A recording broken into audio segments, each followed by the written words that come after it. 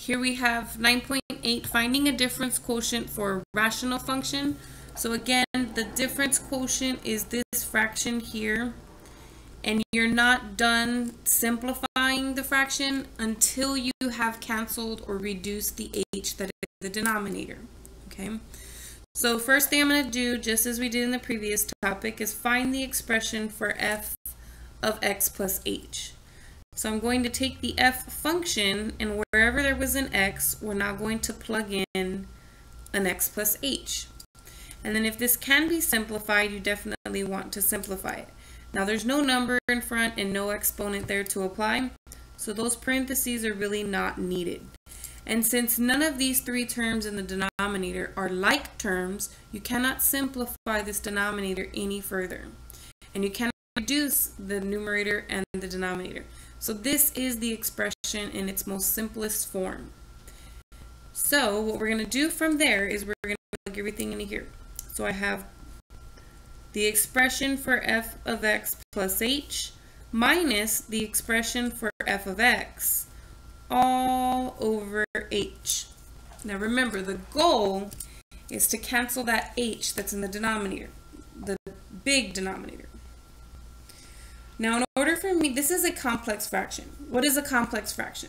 A complex fraction is a fraction within fractions, right? So we have two fractions, really we have three fractions here. We have two fractions in the numerator and one fraction in the denominator. This is making this a complex fraction. In order to make it no longer complex, we have to multiply by the common denominator of all three fractions. And so since all of the denominators are different, we're going to have to multiply all three together.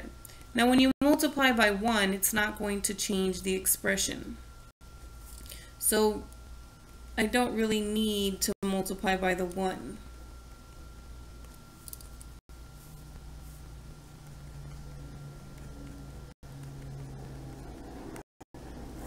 So we're going to multiply every fraction by the common denominator. What happens is that this will cancel this denominator, this will cancel this denominator, and here the denominator is just 1, so it's not really going to cancel anything, but you don't have to write it as a fraction when it's over 1. So what I end up with is I end up with 4 times x plus 3 minus 4 times x plus h plus 3 all over, and don't try to multiply this out. Remember, the goal is to cancel this h, so you don't want to multiply things out.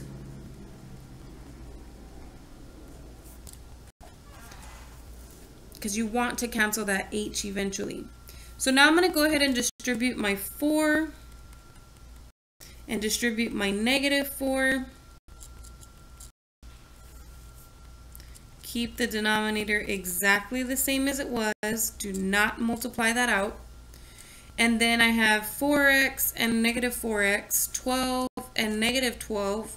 So I'm left with negative 4h over h times x plus 3 times x plus h plus 3.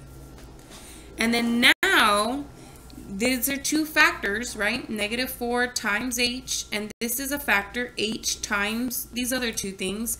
As long as they are factors, meaning they're multiplied, then I can reduce them or cancel them. So my final expression here is negative 4 over x plus 3 times x plus h plus 3. And this is what Alex will want as your final answer. Okay? Now these are very important because in calculus you are going to use the difference quotient. I think in the first or second chapter, it's like one of the first things that you learn when you start getting into the calculus. Okay? There will be something called the derivative, and in order for you to find the derivative, by the definition, you need to use the difference quotient. So these difference quotients are definitely going to come back in calculus. I definitely want to practice them and be able to execute them properly. Now for this expression, what's the difference? This expression, oh, got a light going there. The first expression had a constant in the numerator. The second expression has a variable in the numerator. So let's see how that's going to affect work. So if I take f of x plus h, I'm going to plug in x plus h everywhere I see an x. And just by default, I'm going to always put it in parentheses. I'll decide later whether or not the parentheses were necessary. So then now once I have that, I'm trying to get this out of that sun. There we go. There's no number in front to multiply and no exponent to apply. So we're just going to write that without the parentheses. Same thing here, no number in front and no exponent to apply. So this is the expression. It cannot be simplified. You cannot cancel x plus h and x plus h. In order for you to cancel something, they have to be factors. And notice that even if I write this with the parentheses and I put the 1 and now this whole thing is a factor, when I do that down here, this is not x plus h times a negative 8. It's x plus h minus 8. And when it's added or subtracted, that is not a factor, okay? It has to be multiplied in order to be a factor. So you cannot cancel these x plus h's here. And that'll be the most common mistake that I see, is that people are trying to cancel terms that are added and subtracted versus canceling only factors, things that are multiplied, okay? So you cannot simplify that expression any further. So we're going to jump straight into the difference quotient. So then the difference quotient is going to give me this fraction minus this original fraction all over h. And just like before, you simplify it as you multiply each by the common denominator here. So we're going to multiply by x plus, or x minus 8, sorry. X plus h minus 8, x minus 8, x plus h minus 8, and then the same at the bottom. And so here, this one's going to cancel. Here, the binomial is going to cancel.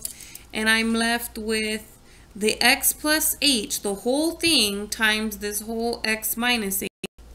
And then I'm left with x times x plus h plus 8. Oh, I'm sorry, minus 8.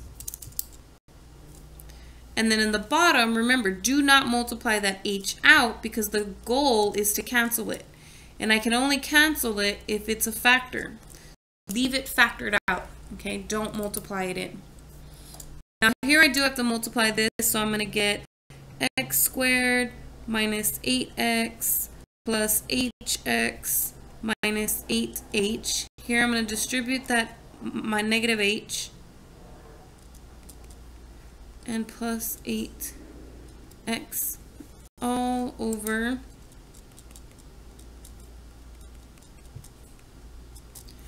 And then now I'm going to go ahead and cancel my terms. So I have negative x squared, positive x squared, negative 8x, positive 8x, positive hx, negative hx. So I get negative 8h over h times x minus 8, x plus h minus 8. And so then the h's now do reduce. And so I get negative 8 over x minus 8, x plus h minus 8. And this is the final answer that they are looking for. Okay. So although there was a variable in the top, if you notice through all the mechanics of working out, simplifying that fraction, doesn't seem to still be a variable in the numerator. Okay. So with that said, that is the end of this particular topic, and now you have an example of both kinds of fractions, whether the original had a constant in the numerator or had a variable in the numerator.